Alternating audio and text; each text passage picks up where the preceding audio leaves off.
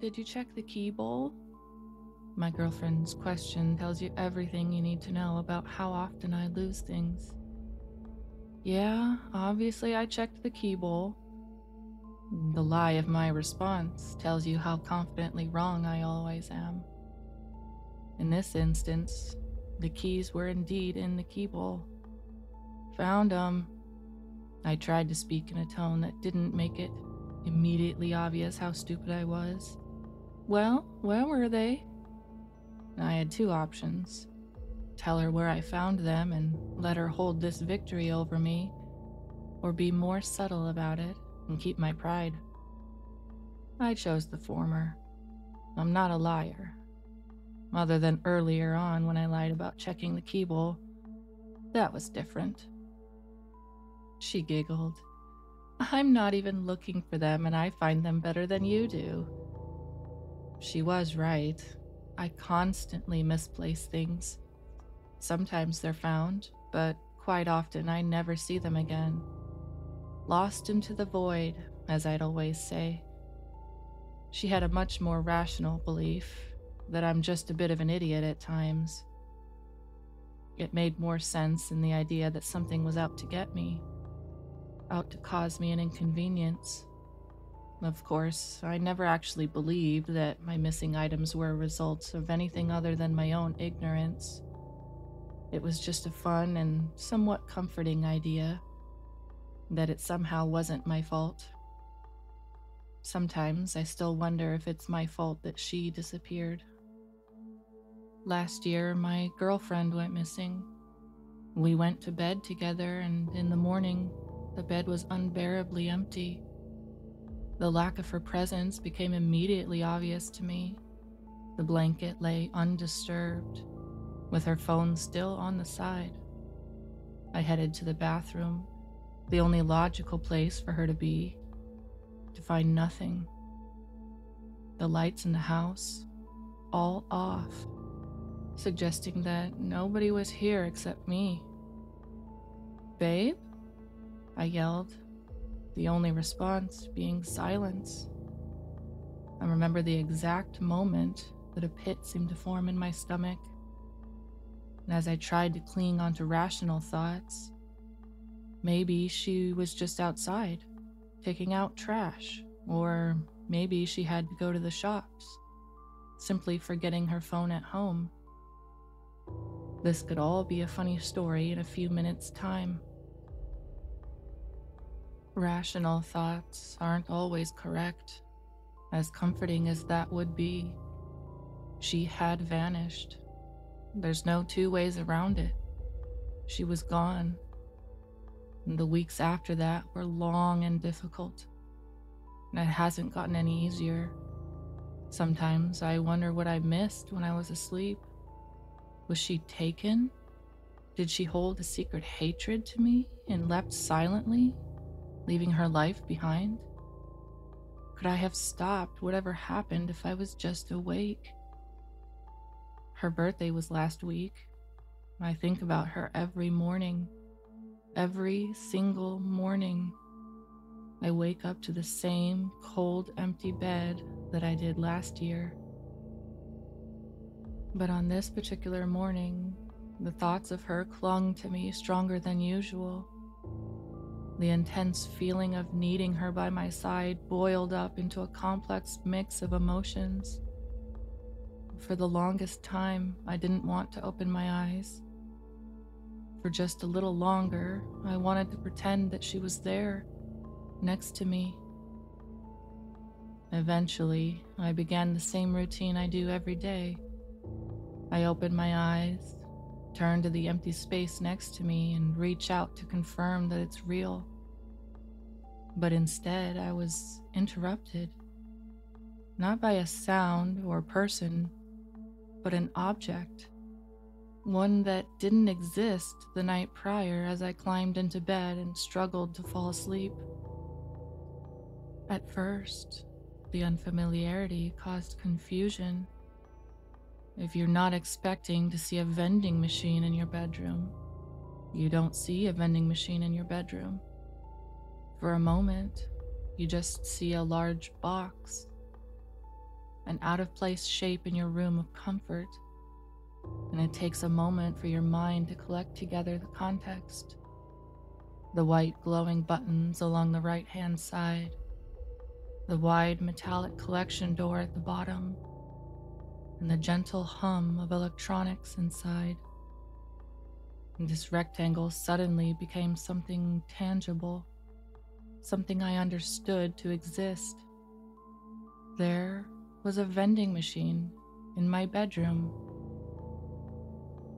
I stood up slowly, trying to explain this away in my head.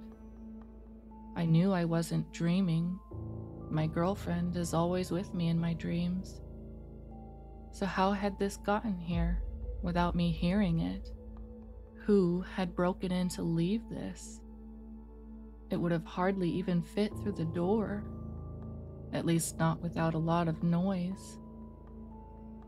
The machine itself was matte black all over, a few dozen blank buttons set on the right side. No glass allowed my gaze inside, and no branding allowed my mind any understanding of the contents. In place of the glass, taking up any space on the front that lacked buttons, words were printed in a white modern font: lost and found. I don't know why, but I spoke aloud for a moment. I miss you, as if this machine were a conduit to her. But do you really blame me? It had appeared just as mysteriously as she had gone, on her birthday of all days, too. My mind connected the two, thinking for just a moment that perhaps she had left this for me. I stepped towards the appliance, taking it all in. It stood just a little taller than me, and I reached out, feeling its smooth, cold surface. My fingers found their way over the lettering, as a small bump told me they were slightly recessed. Eventually, my hand lay over the buttons, and without too much thought, I pressed a button. The light of it dimmed, while the others remained active. A whirring from within the machine told me that if I waited, something would dispense. As the sound stopped, a clink from below suggested it was complete, and I reached into the collection area and pulled out a small silver analog watch. It took a moment for my thoughts to catch up. I had lost this same watch years ago, on holiday. It was a gift from my brother, who wasn't particularly happy with me for losing it. And whilst the inexplicable, unexplainable nature of this bothered me, I was happy to be holding it again. For the first time in a year, I found myself genuinely smiling. Curiously, I pressed another button. Now 2 were dim, with maybe 40 or so still active. The whirring sounded the same, and yet the clink had become a thump. Reaching in, I took out my childhood diary. I had lost it when I was 7. I was slightly surprised I even still recognized it. However, I was more surprised at the pristine condition. Turning through the pages, reading some of the entries, some of them even still had eraser shavings where I had taken out mistakes. It was as if it hadn't aged even a day. The third button press gave me my old wallet. The next gave me a teddy I don't even remember holding, but recognized from the baby photos. Somewhere along the line, all the money I had ever lost spit out onto the floor. I even got back a phone I had lost, somehow not smashing as it fell down through the machine. And with another press, it dispensed her necklace. And I stood there, holding it, in a beautiful moment, holding something of hers, something she loved, for the first time in a year. Right then and right there, I felt more connected to her than ever before. I held it tight as I took a short time to look around. Everything I had ever lost was with me again. I just wished she could have been here to witness this. But perhaps she was somehow responsible. It brought me comfort to imagine that somehow, from wherever she may be, she's still helping me to find things. Irrational as it may have been, it's a nice thought. Rational thoughts aren't always correct, but neither are irrational ones. With another press, the machine came to life for the final time as the last button dimmed away. It seemed to whir for longer than usual, and I took a moment to reflect on the necklace again. She had been wearing it the night she disappeared. I wasn't sure anymore if that made it more special or more eerie. Should that have brought me comfort or have been a warning? Something dropped into the collection area, yet the machine continued to whir. Another drop, and another, and another. It didn't sound consistent. Some thumped, while others did not. And I waited for the sounds to subside before reaching in. Once I finally did get to put my hand inside, it felt wet.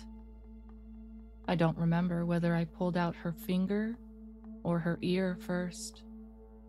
I just remember that her finger still wore her favorite ring. It's all a blur. My hand, covered in blood, opened the collection door slightly wider to peer inside. A collection of flesh, bones, and skin, some mangled together, some kept pristine. There's no way I can prove all of it was even her. Most of it, a mess, unrecognizable as ever being a living, breathing person. I screamed as I mashed the buttons again. A rational person wouldn't have done this, but I was not a rational person. Did I expect these actions to be undone? The deafening silence seemed to fill the room. The machine was unresponsive. I fell back onto the bed, soaking the sheets with blood. With the ring and the necklace I had previously clutched, the situation lacked the magic it had held moments prior. The horror seeped in, and as I looked around for anything else to offer solace, the lost items on the floor, now covered in blood, served only as a reminder that I was forbidden from a happy ending. The ring, still attached to her finger, burned into my mind. Was this a message? A warning? Was there any explanation at all? My gaze met with a photo, framed by the side of my bed. It was of us, full of life. We took it the day of her last birthday, oblivious of what was to come. She wore the same necklace and ring, and we were happy. How much I wish to go back to a simpler time. Rational thoughts aren't always correct, but neither are irrational ones. Only the truth remains constant, even when unexplainable and rarely comforting.